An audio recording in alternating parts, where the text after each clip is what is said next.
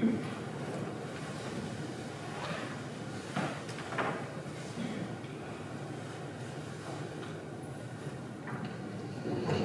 morning, y'all. Good morning, Lord. The Mass this morning is offered for Dr. Bert Block, the repose of his soul.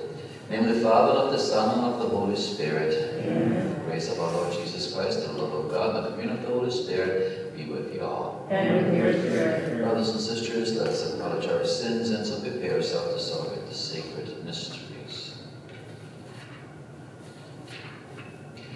Lord Jesus, you raise us to new life. Lord, have mercy. Lord, have mercy. Lord Jesus, you forgive us our sins. Christ, have mercy. Christ, have mercy. Lord Jesus, you feed us with your body and blood. Lord, have mercy. Lord, have mercy. Almighty God, have mercy on us, forgive us our sins, and bring us to everlasting life.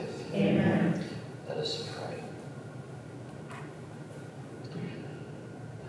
Almighty, ever-living God, increase our faith, hope, and charity, and make us love what you command, so that we may merit what you promise.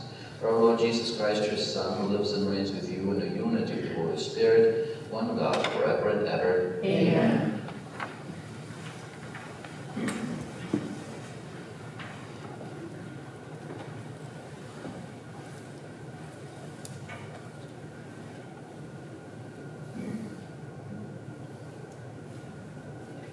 A reading from the letter of St. Paul to the Ephesians. Brothers and sisters, be subordinate to one another out of reverence for Christ. Wives should be subordinate to their husbands as to the Lord. For the husband is head of his wife, just as Christ is head of the church. He himself, the Savior of the body. As the church is subordinate to Christ, so wives should be subordinate to their husbands in everything. Husbands, love your wives, even as Christ loved the church, and handed himself over for her to sanctify her, cleansing her by the bath of water with the word, that he might present to himself the church in splendor, without spot or wrinkle or any such thing, that she might be holy and without blemish. So also husbands should love their wives as their own bodies. He who loves his wife loves himself. For no one hates his own flesh, but rather nourishes and cherishes it, even as Christ does the church, because we are members of his body. For this reason, a man shall leave his father and his mother, and be joined to his wife, and the two shall become one flesh. This is a great mystery, but I speak in reverence to Christ and the church. In any case, each one of you should love his wife as himself, and the wife should respect her husband. The word of the Lord. Thanks be to God.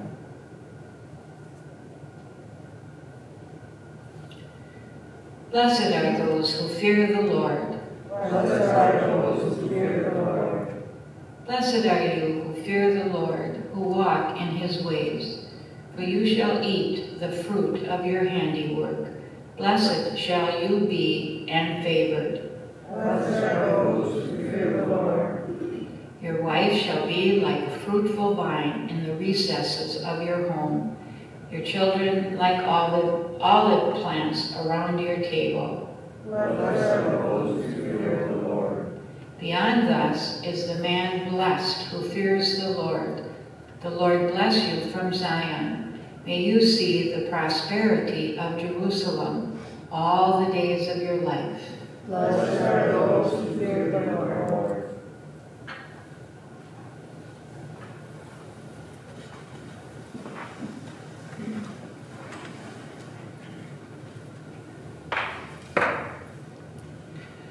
The Lord be with you. And with your spirit. A reading from the Holy Gospel according to Luke. Glory to you, Lord. Jesus said, "What is the kingdom of God like? To what can I compare it? It is like a mustard seed that a man took and planted in a garden. When it was fully grown, it became a large bush, and the birds of the sky dwelled in its branches. Again, he said, "To what shall we compare the kingdom of God? It is like yeast that a woman took and mixed it with 3 measures of wheat flour until the whole batch of dough was leavened." The Gospel of the Lord. Praise to you, Lord Jesus.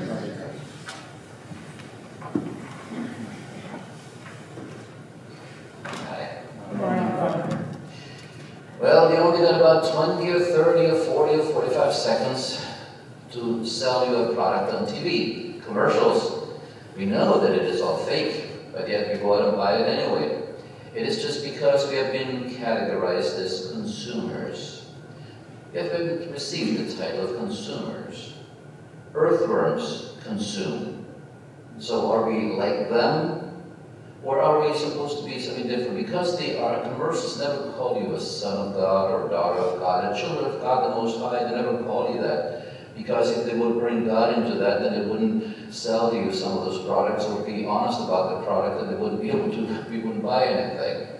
But it is so that things need to be brought forth. But things of God come in very small ways, like the mustard seed or leaven. So when Jesus Christ came through the message of an angel, the Blessed Mother conceived. Tiny, tiny little baby Jesus in a mother's womb at the moment of her conception. So then when it was born, there weren't people shouting in the streets, "The Savior is born." There were angels announcing to those who were open to the Word of God. Again, very quiet. And then the world didn't know when Christ breathed his last and said, "Father, into your hands I commend my spirit." Little things, right, that were tucked and hidden away. But eventually they started to grow, and now we have the Church of God still going strong because God is the principal author of the church. He makes it holy, the Holy Spirit does. And so there we are, living in it. It is small things, but they have great consequences. Little things, like Jesus says, "Oblation and sacrifice you desire not, but you have given me a body made for obedience." So obedience, that's what St. Paul talked about today, obedience. It's a lot of brides shy away from the scripture reading today because husbands love your wives, wives be submissive to your husbands. It's a very bad word for them. But actually, it is a gift, because aren't we all, when we're children, you're under a parent. If we have become an adult or would not go to work, we have somebody over us. In the church, there the priests and the bishops and the popes, and there's always some sort of someone over us. And the thing is, you don't have to get married. But when you do get married, you know what the scripture says. Are we obedient to that? Sacrifice and oblation you desire not, but an obedience. And that's for this obedience to give me a body. And in the body, I start living out this life. It's very easy, a lot easier, when both have the same faith and both believe the same things, because then you can really bloom and blossom like you wouldn't believe. But if there's differences of religions, or there's somebody that doesn't believe at all of a sudden things become very eerie, and it's become very difficult for the one who has the faith. But the obedience towards God and obedience towards the vow made, that brings about the salvation of the spouse in due time, the salvation of the children. It is because we persevere in that faith that God has given us. So little things like the faith in a person, transmitted to a child over a span of 18 years, you have a chance to teach them about God so that they fall in love with God. Little things, little words, little actions, little things that nobody notices, but yet the kingdom of God flourishes just like that. And in due time, if we persevere, God will also take us, little things, and make us big in His kingdom.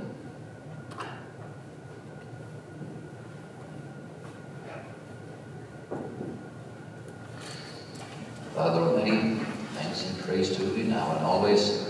We thank and praise you for the gift of the sacrament of marriage. We pray to the Lord. Lord, hear our prayer. We ask also for blessings upon those who are living in wild marriages. We pray to the Lord. Lord, hear our prayer. We pray also for the shut-ins, the sufferings, the hurting people, those on the prayer chain. We pray to the Lord. Lord, hear our prayer. And any petitions we have today.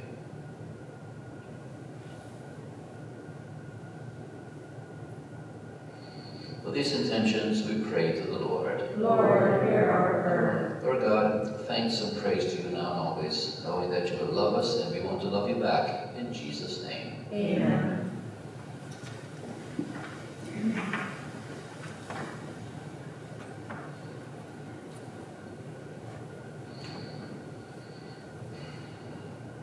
Blessed are you, Lord God of all creation, for through your goodness we have received the bread we offer you.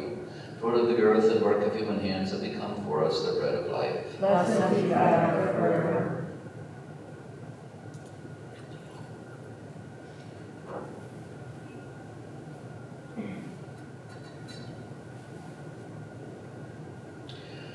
Blessed are you, Lord God of all creation, for through your goodness we have received the wine we offer you. Fruit of the vine and work of human hands have become our spiritual drink. Blessed be God forever.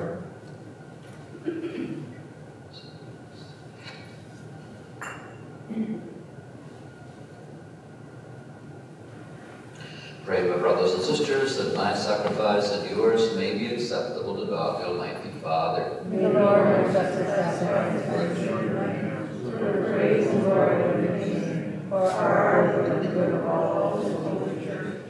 Look, we pray, O Lord, on the offerings we make to your majesty, that whatever is done by us in your service may be directed above all to your glory, through Christ our Lord. Amen. The Lord be with you. And with your spirit. Lift up your hearts. We lift them up to the Lord. Let us give thanks to the Lord our God. It is right and just. It is truly right and just, our duty and our salvation, always and everywhere to give you thanks, Lord, Holy Father, Almighty and eternal God.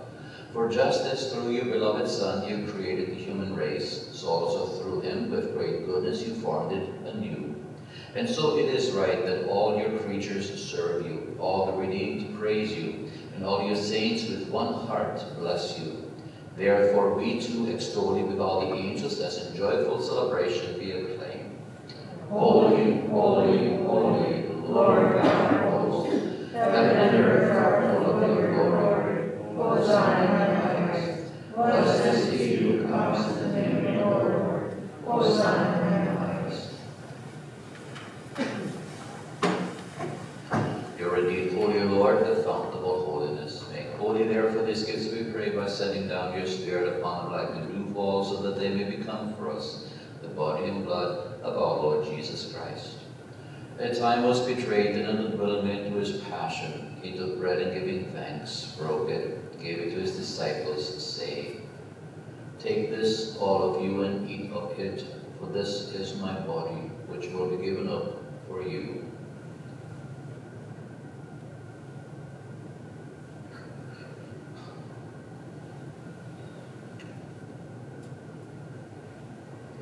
In a similar way, when supper was ended, he took the chalice, and once more giving thanks, he gave it to his disciples, saying, Take this, all of you, and drink from it, for this is the chalice of my blood, the blood of the new and eternal covenant, which will be poured out for you and for many for the forgiveness of sins.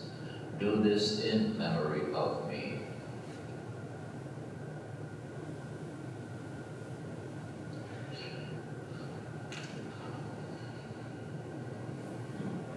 The mystery of faith. When we eat this bread and drink this cup, we proclaim your death, O Lord, until you come again. Therefore, as we celebrate the memorial of his death and resurrection, we offer you, Lord, the bread of life and the chalice of salvation, giving thanks that you have held us worthy to be in your presence and minister to you. Humbly we pray that, partaking of the body and blood of Christ, we may be gathered into one by the Holy Spirit. And the Lord, your church, spread throughout the world, will bring it to the fullness of charity, together with Francis, our Pope, Benedict XVI, our Pope Emeritus, Donald, our Bishop, and all the clergy. And also all the brothers and sisters who have fallen asleep in the hope of the resurrection, all who have died in your mercy.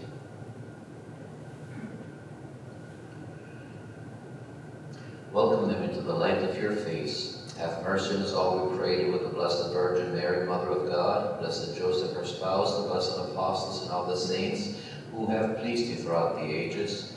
We may merit to be co-heirs to eternal life, and may praise and glorify you through your Son, Jesus Christ. Through him, and with him, and in him, O God, God, Almighty Father, in the unity of the Holy Spirit, all glory and honor is yours forever and ever. Amen. The Savior's command and formative teaching, we dare to say, Our Father, who art in heaven, hallowed be thy name. Thy kingdom come, thy will be done, on earth as it is in heaven. Give us this day our daily bread, and forgive us our trespasses, as we forgive those who trespass against us.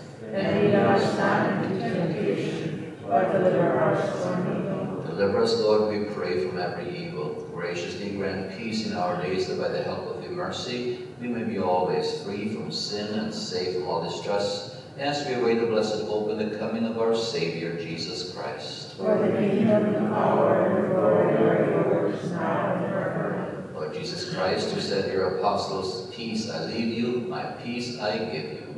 Look not on our sins, but on the faith of your church, and graciously grant her peace and unity in accordance with your will, who live and reign forever and ever. Amen. The peace of the Lord be with you always. And with your spirit. Lamb of God, you take away the sins of the world. Have mercy on us. Lamb of God, you take away the sins of the world. Have mercy on us. Lamb of God, you take away the sins of the world. Grant us peace.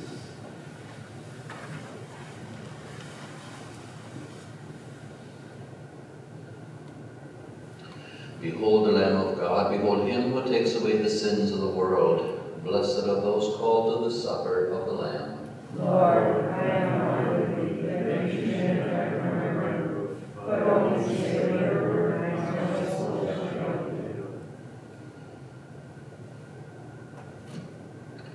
Christ loved us and gave himself up for us as a fragrant offering to God.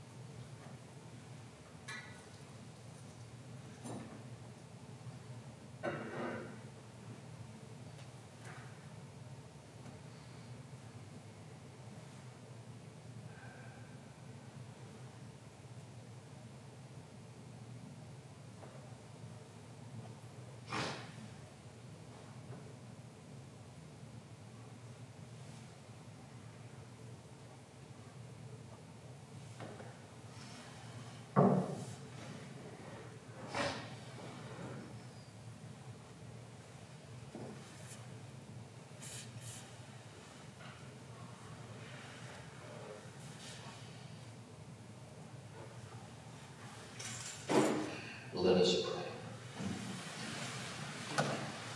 May your sacraments, O Lord, we pray, perfect in us what lies within them, that what we now celebrate in signs we may one day possess in truth through Christ our Lord. Amen. Lord be with you. And with your spirit. God, Father, Son, Holy Spirit, come upon and remain with you forever. Amen. Go in peace. Thanks be to God. Saint Michael, be The our Archangel, defend us in battle. Be our protection against the wickedness and snares of the devil. May God rebuke him, we pray. And do thou bring us to heaven host, by the power of God, cast into hell Satan, and all evil spirits, who prowl about the world, seeking the ruin of souls. Amen. Lady of good success, Pray for us. Saint Joseph, Pray for us. all the holy angels and saints, Pray for us. may the divine assistance Remain always with us, and may the souls of the faithful departed, through the mercy of God, rest in peace. Amen.